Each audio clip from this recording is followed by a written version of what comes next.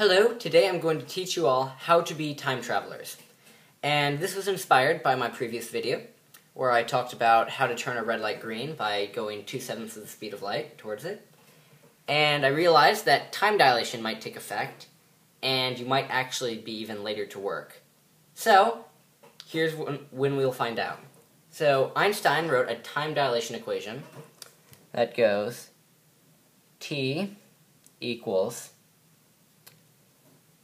T at rest divided by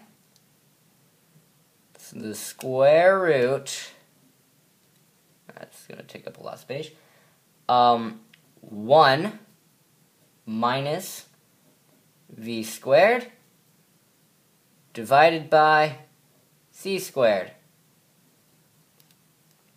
And so this is how you can tell how much time is dilated when you are standing on the ground and someone else is traveling near the speed of light.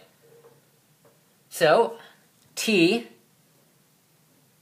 by itself is, it's the time observed for someone who's standing still relative to the traveler. So it's for in Einstein's in the thought experiment, the twin thought experiment, it's the twin staying on Earth, while the other twin is zooming off to the stars at the speed of light. So we're going to call that the time that's dilated, because that's the time that's affected, not the twin. The twin in the spaceship still feels like it's been 10 years or so. Now, T-O, you might recognize that O from the delta lambda at rest. That means time at rest. Whoopsies. And that is the time that is on the ground. Time on the ground. Even though it's not technically on the ground, you could be anywhere, but we'll just call it on the ground. Put little quotes there. Okay, v is the speed of the traveler.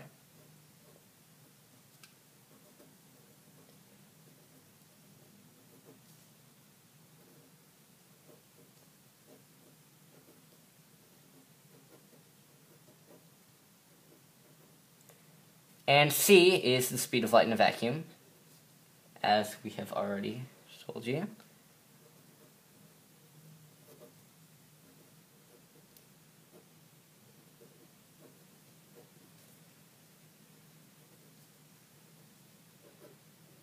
And then a vacuum simply means that there's nothing in the way to slow it down like air. It's just out in like the vacuum of space, or in a vacuum chamber. And here are some things I've found out about it. If v is relative to is measured relative to the speed of light, or c, then it becomes a lot easier, and I'll show you later in our real IRL, in real life video. So if v is measured relative to c, so like 0.5 c or 0.7 c,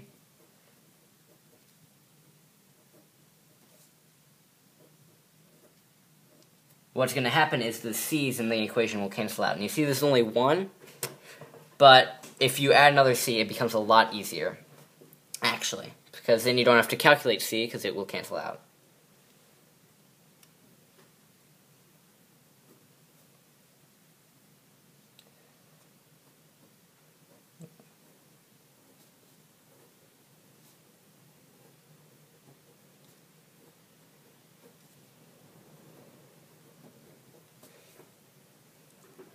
Okay, and the last one is very important.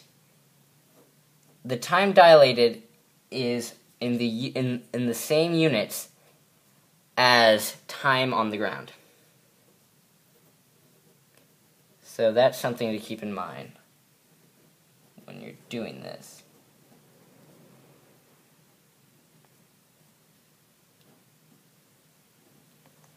Okay, so that is how you calculate how much time has changed when you're traveling near the speed of light compared to someone on the ground.